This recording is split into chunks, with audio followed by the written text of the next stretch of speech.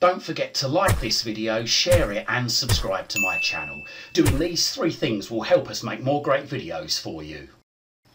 Okay, so it's the 14th of April 2022 and it looks like Sky are due to launch sometime this year a standalone legal IPTV box for users to be able to receive the Sky subscription service along with catch-up TV for the first time over the internet. Now this has been made possible before, but it's been integrated into the Sky Glass TV. Also, Sky have launched a selection of their channels via the Now TV box, but they are now launching an IPTV box which has even more channels than ever before on this over the internet service.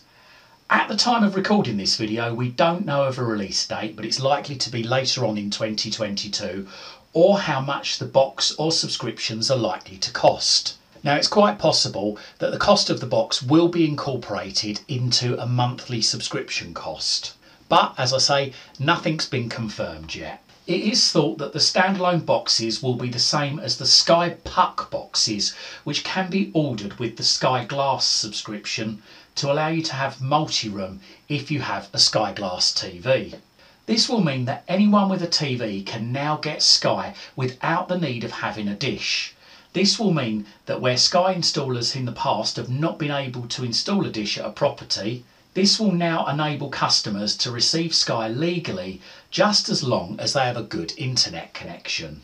This will also mean that customers will be able to self-install the product, so instead of needing to wait for a Sky installer to come and fit the box and dish, you could order the service and have it up and running the very next day.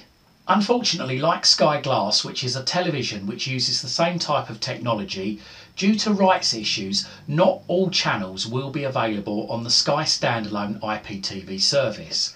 But hopefully the channels that are not available at present will overcome these issues and will be available at some point in the future. Also, the service will not have a built-in hard drive, so recording of live television or programmes is not possible. However, you can assign programming to its playlist feature, which allows you to access catch-up and on-demand movies and TV series at the touch of a button. It is thought that this service will eventually replace the satellite service, which will make Sky a huge saving on carriage costs. But don't worry, the satellite service will still be around for many years to come.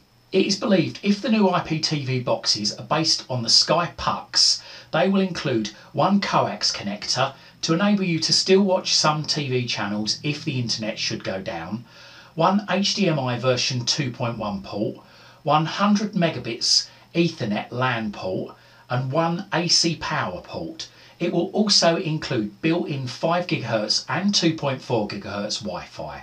The underneath of the box does have an on-off switch, which many users would welcome considering energy costs are rising.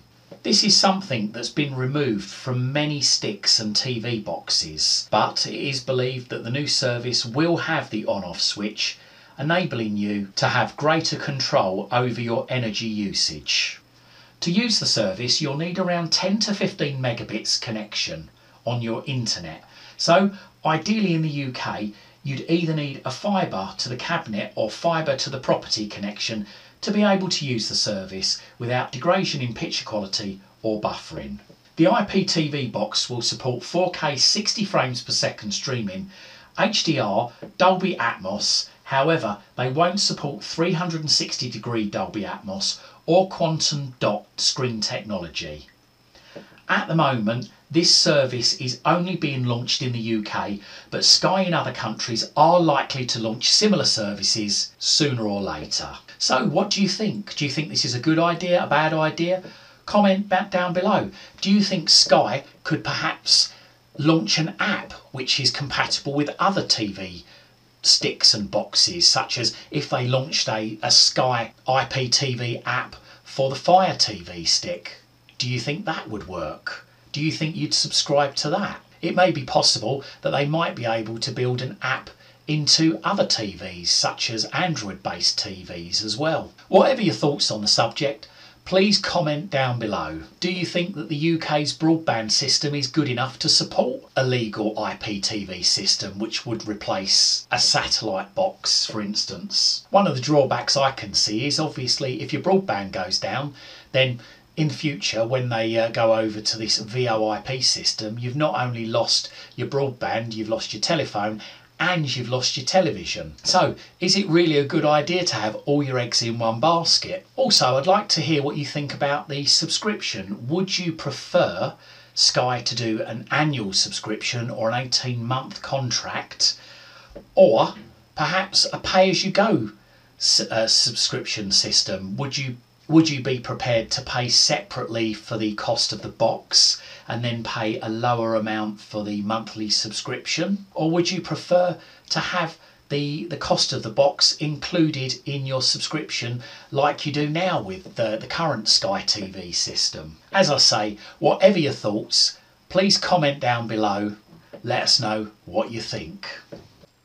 I hope you liked this video, and if you did, hit that like button. If you think your friends, your family or your work colleagues might like it, then don't forget to share this on your social media timelines. And if you haven't done so already, make sure you find out about all my latest videos the second they're released. Hit that subscribe button, then hit the bell, then hit all. You can also find me on Twitter at CWTech, and also find my website at cwtech.co.uk. Liking, sharing and subscribing really helps support this channel. Thank you very much.